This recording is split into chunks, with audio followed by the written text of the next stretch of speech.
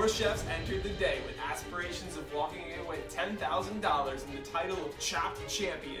We had impressive dishes from our contestants thus far, with the stupendous acetaminophen from Chef Jean in the anti-inflammatory round, and a fantastic citrazine in the antihistamine round from Chef Pat. Now we enter the granddaddy of them all, the anti-cancer round.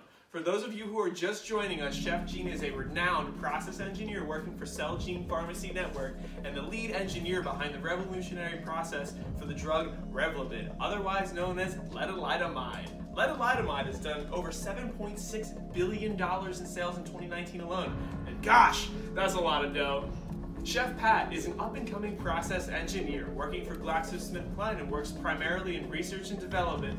During his time at GSK, he focused primarily on developing consumer products that you all know and love, such as Aquafresh toothpaste and Flonase. It's an interesting face-off we have here today, but before we go any further, let us get a quick word from our judges. Charlie, Judge Kristy, say hello to the viewers at home. Gotta love them. Let's check out those basket ingredients.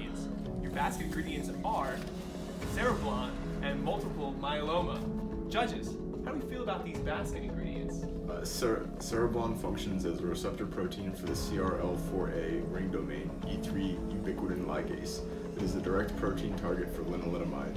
Ring E3 complexes have a zinc binding domain and mediate direct transfer of ubiquitin to the substrate, functioning as a scaffold to orient the ubiquitin with respect to the substrate protein.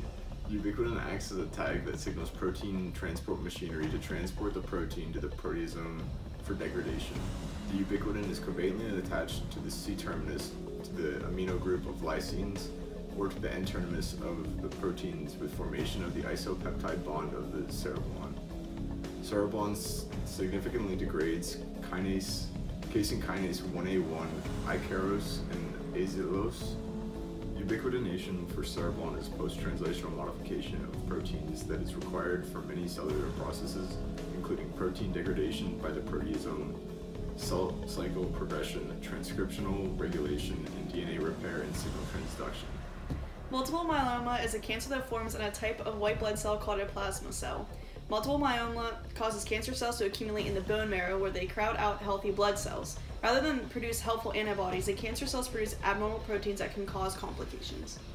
The US FDA has approved lenalidomide for the treatment of multiple myeloma, MDS, and mantle cell lymphoma. Of its approved treatments, lenalidomide is predominantly used for the treatment of multiple myeloma, but usually is prescribed after stem cell treatment and is used in conjunction with dexamethasone.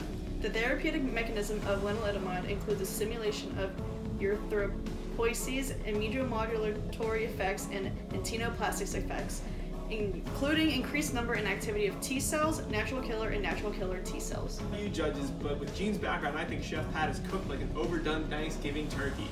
Here's what we're dealing with, chefs. It's a little more difficult than throwing it in the oven for 40 minutes at 350, if you know what I'm saying.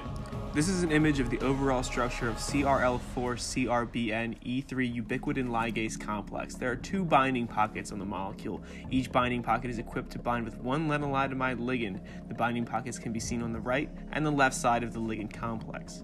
A closer look at the binding pocket shows lenalidomide is magenta, tryptophan in blue, and histidine in green, asparagine in yellow, and glutamine in orange. Proline is also shown in white. Notice that there's also a zinc molecule below with 4 cysteine residues. So let's see what our chefs are cooking up for us today. Chef Jean, what are you preparing? Oh, hi Ted.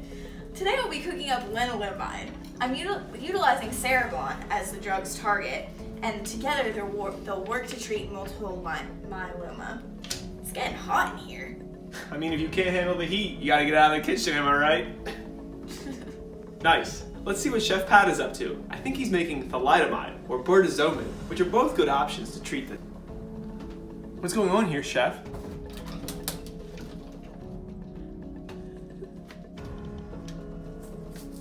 I was gonna make bortezomib, but to be kind of original, but I burned the binding pocket. So now I need to come up with a second plan, and I think I'm gonna go with lenalidomide as well, but kind of take my own spin. I'm gonna make the R conformation, and maybe like a side of honey glazed carrots, but looking more like grilled onions right now. A direct face-off.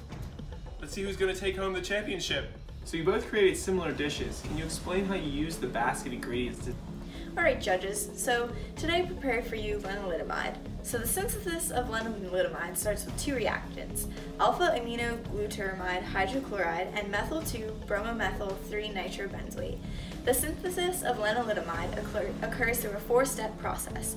The first step is coupling the two starting compounds. Following the coupling, the resulting compound is reduced to a crude version of lenalidomide and a recrystallization to create a pre-micronized lenalidomide.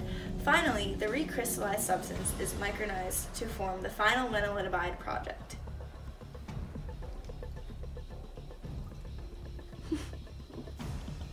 Wow. I love how he used histidine to effectively hydrogen bond with the E3 ring ligase.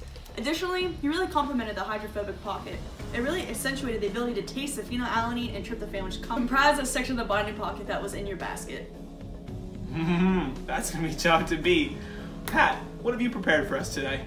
Judges, today I prepared for you something very similar. The R conformation of lenalidomide, as well as a side of grilled onions to complement the stereochemistry. That's an interesting strategy though. Not sure if it's something that I would do. We might have some trouble here. The R conformation binds differently to the drug than the S conformation does, as seen here. This makes the drug much more ineffective because the geometry of the binding pocket does not allow for the R conformation to have the same hydrogen bonding and hydrophobic interactions. See, Chef, these are the little things that separates champions from chumps. I really prefer Chef Jean's S conformation to the Chef Pat's R conformation. I agree. The S conformation really binds well, which shows a great amount of skill to utilize the hydrophobic van der Waals interactions in the binding pocket. Definitely. The S conformation uses more hydrogen bonding interactions, which stabilizes the ligand in the binding pocket. I'm confused about the efficacy of Chef Pat's R conformation and its ability to be an effective treatment. There are probably a lot of better alternatives out there. So how do you think you did? You know, I think I did alright. Those onions, hard to beat though. It's just how the cookie crumbles. Next time. Yes. The judges have made a decision, and their winner of the $10,000 grand prize and the title of Chopped Champion is... Have you been diagnosed with multiple myeloma? At Celgene Pharmacy Network, we have developed Revlimid, an effective drug to fight multiple myeloma. We care about you and your well-being and want to help you get back in control of your life. Consult your doctor today to see if Revlimid is right for you.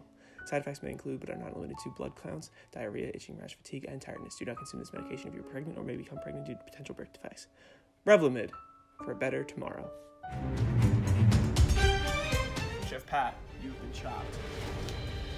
Chef Pat, So. we really liked your onions, but the rest of your dish, for lack of a better word, was... Congratulations, Chef Gino. You better believe you are the winner. What are you gonna do with your $10,000? I'm gonna pay off my health bills now, because lenalidomide's expensive.